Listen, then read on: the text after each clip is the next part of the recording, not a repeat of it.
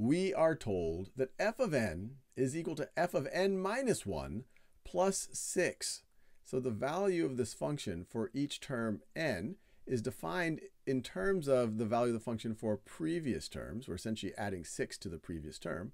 For each whole number n, where n is greater than 1, and f of 1 is equal to 8. Whenever you define something recursively like this, where you're defining it in terms of a previous term, you have to set up an initial point that you can start with, and we'll see in a second why that's important. Now what I want you to do is pause this video, and based on this definition, figure out what the value of the function is for n equals 1, 2, 3, and 4. And then we're going to graph that, and we're going to discuss that graph. All right, now let's work through this together. And so let me, in this column, let me have n, and here I will have f of n.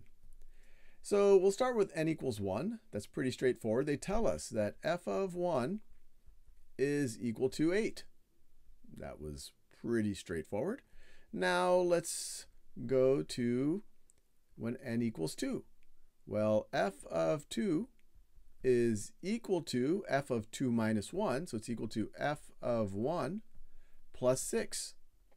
Plus 6. Well, we know that f of 1, we just figured it out, is 8. So it's equal to 8 plus 6, which is equal to 14. Let's keep going, maybe in purple. All right, so now we want to figure out what f of 3 is going to be equal to. Well, same idea. It's going to be equal to f of 3 minus 1, or f of 2 plus 6. We keep adding 6 every time. So f of 2, we just figured out, is 14. This is strangely fun. 14 plus 6, that is equal to 20. And then last but not least, maybe in light blue, when n equals 4, well, let's figure out f of 4 is going to be equal to f of 3 plus 6, which is equal to 20. F of 3 is 20 plus 6, which is equal to 26. So you might have noticed a pattern here. We start with, when on our first term, the value of the function is 8. And then what did we do? We added 6. And then to get to the next term, we added 6 again. And then we added 6 again. And so we should see that visually when we actually try to graph it. So let's graph it here. And actually, instead of calling this the x-axis, let me call this the n-axis. And the y-axis, let's just call that y is equal to f of n. And so let's take that first point. When n equals 1, the value of our function is 8. 1, 8, it gets you right about there. Then when n is 2, we get to 14. 2, 14, right about there. When n is 3, we get to 20. So that is there.